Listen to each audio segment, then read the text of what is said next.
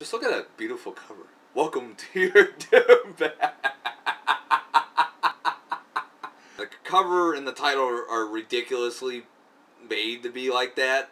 I'm like, it's on purpose, but I mean, if you're really that fucking stupid. Hey, what's this? Is that my stupid phone ringing? It was before junior year, and my hard drive took a shit. I had Crank Part 2 on there, which I worked so damn hard on, and now what the hell? I also had video footage of Anthony throwing a temper tantrum like a fucking 2-year-old. And at the time, you know, Anthony was a cool guy, man. He got laid, he got paid, you know, he does drugs, he parties all the time, he has a kid, and what did I got? I got nothing. I'm a fucking loser. I'm a piece of shit brother. He's the cool guy. And by releasing that video, which I was about to fucking do, he was going to be exposed, and I was going to be the winner. Let's see, I had lunch with Bruce, I had a foods class, and I had a photography class with Michael. Fuck it, I might as well just explain all the ridiculous shit that happened. Mostly because of you, you're just bonkers. This is the only time I've ever seen her in a mini skirt, or a skirt in general. And we were talking and stuff, and next thing you know, she's like, hey, you want to see something cool? I'm like, oh, okay. She gets up, walks a little bit, turns around, and then she bends over, and I get hit in the head. I'm like, what the fuck was that? And it was a bloody tampon on the ground, and then she's looking right at me, and she said, it was like the coolest thing you ever seen. And I'm like, that was fucking stupid. You're fucking stupid. And then she didn't talk to me for the rest of the day. That was the coolest fucking thing I ever seen. She was talking about this abusive lover she's got, and I was like, okay, just dump the guy. I start seeing this cute blonde just fixing her wedgies and rubbing her back and holding her hand. I'm like, okay, maybe they're just fucking friends or some shit. Come to figure out that they're gay. That's her lover. I caught those two making out in the hallway all by themselves, and Rachel had this look on her face like, oh shit. The next day I got bitched and yelled at by her friend. What an asshole. Then she was showing off her lingerie on her phone. She's like, this is what I look like in this, what I look like in that. I'm like, I don't fucking care. Didn't talk to me for the rest of the day, and again, she tells me that she still wets the bed, and I'm like, that's actually fucking disgusting. And again, didn't talk to me for the rest of the day. God, she gets really pissy, you know? All of that was bullshit. But I did think she was a complete asshole at first, just a total piece of shit. And then after a while, she became likable. She was playful as hell. Like, she was the kind of person that would pick on you for saying the wrong word. She did it to me once. I said the word roll wrong, and she's like, roll? I said, yeah, roll. And she's like, roll. I'm like, no, roll. And then for the next, like, 2 minutes, she'd pick on me for saying the word wrong. We were fucking around with these pantyhose and the canister, and then she's like, dude, put that over your head. So I put it over my head, and literally everyone is laughing, and then she's having a hell of a time with it, and then the teacher's like, what are you, 6? Take that off, that's funny. And she's like, what's his problem? He's a faggot. Shit started to hit the fan as soon as I realized that there's no way I can possibly even keep a relationship with her permanently, because I have nothing. I have absolutely nothing to go to. I have no money, I have no vehicle, I have no hideout, I got no fucking cronies, you know, I got no escape. Michael was always fucking busy with his girlfriend. Bruce didn't really help much, and Isaiah was just a fucking prick. Yeah, and I remember talking to Bruce, and I thought it was never gonna fucking work the way it did, but all I said was, you know what, Rachel's a good fuck. You know, he told somebody, that somebody told Anthony, and then Anthony told Rachel, and he's like, hey, my brother likes, you know, like jerking off your online photos and shit. That was the worst thing you could probably say, but guess what, dude? It helped me out big time. Add fuel to the fire. And then Josh, the warrior, came up, and he's like, hey man, what the fuck? What's going on here? And then she's like, oh Josh, what the fuck, man? Then I had to see it, and she wasn't very in a good mood at all. She was in a total shitty mood. Fuck it, dude, this is getting depressing. So I literally gave her a chance. Not really much a chance, just to feel her out. And at first she's all like shy and shit, and then after I started talking for a couple more minutes, she started to warm up again. And she's all giggling and shit, and then she just speed walks away because now she's all nervous. And happy again. And she sat by the table for the next 2 weeks, wondering when I'm gonna make my move or something, or say something. I could have literally just made a move on her and it would have been done and over right there, but that's not the point. I mean, from here, I pretty much gave up on that idea. Now I just wanted to get the fuck out. I just had an angry look on my face, and that drove her away after 2 weeks. Anthony came up with the idea of the shit in the dryer. I wanted to get expelled, not thrown into prison. Plus, I like the way she looks, so no, that wasn't gonna fucking happen. But anyways, when people started to figure out I was gonna do it, they were telling me exactly where she lives.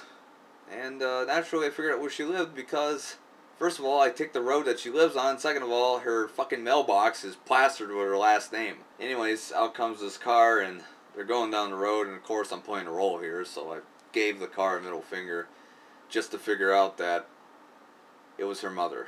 And then when Rachel heard about it, she told Josh that shouldn't come, and he's like, why? And she's like, because I don't want her to get caught. Aww. Yeah, I knew she's telling the truth, but it made it easier for me to get pissed off at her, because she's not fucking telling me this to my face. So, let's see, what happened after that? Oh, and then I had a full bag of dookie. I had a cock of dookie. Fucking dog turds and turds and turds and whatever turds I could pick up off the ground in a baggie. And this shit was fucking soggy and wet. And I threw it in the locker, and literally everybody was like, "Oh, damn, what the fuck is that now?" And then my locker got sprayed down, and then Rachel figured out that it had something to do with me, so she, of course, had a grumpy look on her face. Fuck, it was depressing. Every time I had to look at her, it was, I smear shit in the locker, I'll be golden, and I couldn't bring myself to do it. Then I decided, well, fuck it, I have to piss her off through some other means. Butt Pirates was fucking lame. That was pretty much me doing Swab the Deck. Swab my deck. Spanish one was my de facto video. It was the one to seriously fucking piss her off. Spanish one was a retarded, boring ass reference haven video. It's just like my other videos that I released that year. Well, most of them. The only part that was remotely funny was when she was talking Terrence and Phillip style. And I wish you had cancer. You are such a dick, Scott. You're a dick. You're a dick. You're a dick. You're a dick. Billy May says his line. And that's it. And then she texts Josh and she's like, "I am so mad at him. I'm gonna yell at him. He pissed me off." And next day I get props from some dudes and come to the art class, and there she is waving her phone around and having people look at it, and they had the deadest look on their face, like, oh, like they don't really give a shit. And then she's looking right at me. And I wanted her to just fucking snap. She didn't do it. I wanted an excuse to give her a titty twister and get the fuck out, but it didn't happen. So, anyways, let's get on with the story. So, now I'm under the impression she doesn't really give a fuck. Like, I knew she actually give a shit, but play along with me here. And anyways, I'm telling Josh, I'm like, Josh, she doesn't really fucking care at all. Like, seriously, dude.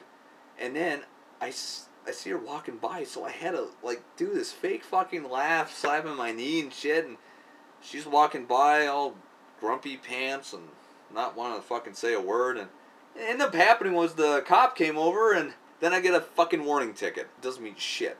Which means if I seriously wanted to fucking do anything with her, I could have done it already. I'm trying to literally get kicked out. It's not fucking working. I get harassed. It was Christmas break. It was depressing. It was sad. It sucked. I wish things were totally different. I'm like, oh, god damn it. I just fucking wish things were different. And I was thinking about my really great relationship I had with my girlfriend in Vegas, and I'm like, she always wanted me to cross-dress. Fuck it. I'm going to do what she wanted me to do. I'm going to cross-dress. Fucking A.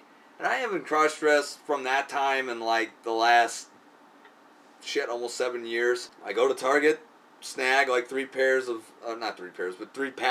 panties, which I wouldn't fit to anyways. I'm a size 6, and they were size 8, 9, and 10. I get, like, the biggest bag of maxi pads you can get. It's fucking dual wing, big diapers pretty much, to put that shit in there too. And then I run into some assholes from school, and I couldn't wait for them to fuck off so I can leave. I get fucking hit by an old lady. Didn't know what the hell was going on. Fucking, I don't have to tell the cop anything. I can legally tell him to fuck off. And I'm like, I want to get kicked out again. Fuck it. Look, I just want to get the fuck out of school. And I thought it'd be my golden opportunity. Like, this would be it. I would finally get kicked out. And, no, I didn't. What ended up happening was, we brought all the shit back to Target, dumped it off. I got to ask questions and shit. And I'm like, I got investigated by the same investigator that harassed me the last time. Investigating, I should say. And, I gave him this really bad, perverted reason. Oh, I do this because I want to jerk off in a maxi pad with panties on it. And I'm like, are you fucking kidding me? I am so pretty. Yes, I am. Oh, yes, I am. God, look at that butt. Just look at that thing. It's so good. After that, it was a week before exams, and Bruce thought it'd be funny to shape my eyebrows, so, you know, went ahead and let it happen. Nothing happened. Everyone just laughed, but that's about it. And then what got me in trouble, actually, was, ironically, in art, we had to do this thing for the final exam, like, what do you learn? I put down something along the lines of, I'm going to do something so grand, not even the military's going to figure it out. Wait. Oh, that was great. They gave me an ultimatum, pretty much, get expelled and get charged, probably with felon charges, or do therapy and come back. I just took therapy, and that was fucking useless. There was a time where I was actually about to give up some point through. I don't remember when, but I wrote this, like, little letter, and I said, you know, I tried to how to make it believable, so I said, Rachel, I used to love you, or, and you broke my heart, now you're a stupid bitch, I'm done with you. That was pretty much going to be my treaty flag. The whole thing was just depressing and stupid.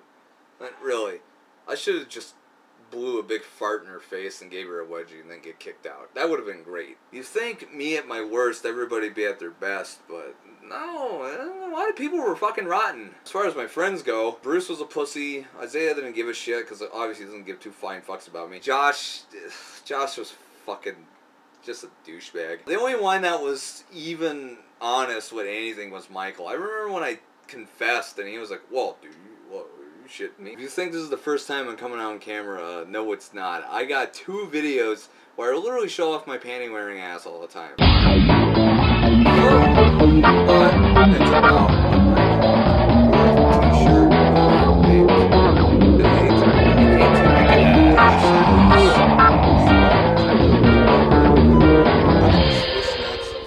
diaper wearing ass. Yeah, you thought I was underwear, didn't you? Let's be honest. I am the most beautiful thing this universe has ever seen. I have the ass of a goddess and the cock of a god. You can't resist me and I can't resist myself. I am so damn rich. I'm the Warren Buffett of Door County. I have my own joint. All the food in the world. Look at this queen size bed. Me and my dog. You can sleep on the ground. Look at this big old closet. You can have this cubby hole right here. I'm not one of those pussies that would. I will. So come, or you be treated like a prisoner. I mean a king. I mean a queen. In all honesty, I don't know if you're ever going to see this video, and even if you do, I really don't care what your opinion is. Good or rotten it is. I don't care if you want to fart in my face or not. I really don't give a shit. Fart in my face. The reason why I made this out of confessing feelings is just so people can't use this against me. But knowing you, you're probably going to try to strangle me, and if we do get in some mega fist fight, it's going to probably look something like this.